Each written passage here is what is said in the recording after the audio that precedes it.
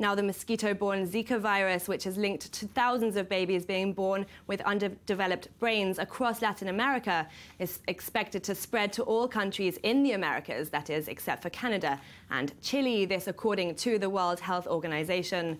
The WHO said women planning to travel to areas where Zika is circulating should consult a healthcare provider before traveling and on return, as the virus causes an inflammation of the brain contracted, that is, in the first months of pregnancy. Some countries have advised women not to get pregnant. No treatment or vaccine is so far available. Joining us now in studio is I24 senior editor Ruti Sinai. Thank you for joining us, Sure. Ruti. What can you tell us about this virus? Scary. Look, the thing is this is a mosquito. It's the same mosquito that carries the dengue fever and others. Mostly it was contained in the past in Africa. You know, in a global world, everything becomes global. It made its way to Latin America, as you mentioned. And the problem is this. It bites, it bites an infected person and then passes it on to the next person that it bites. Most people have no symptoms whatsoever.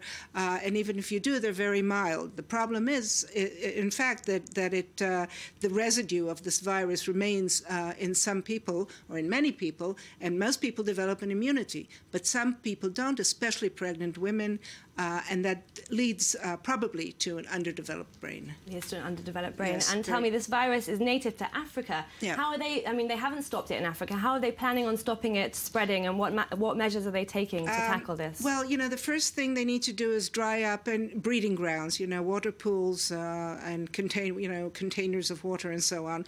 There's no vaccine, as you mentioned. They are working to try and develop a vaccine. It'll be like malaria, I assume, which at some point there will be a vaccine. They're trying to genetically modify sterile mosquitoes of this kind so that they don't bear this this virus.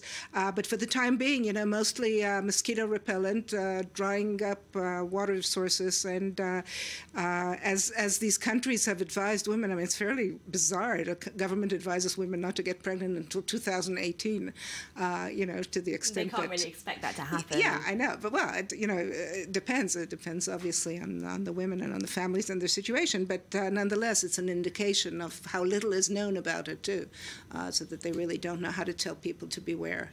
And of course, we have the Rio Olympics coming up, and in Rio there's been 4,000. We'll have to tackle that ahead of the Olympics. Okay, Yeah. Ruti Sinai, I24 News editor. Sure. Thank you so much for joining us.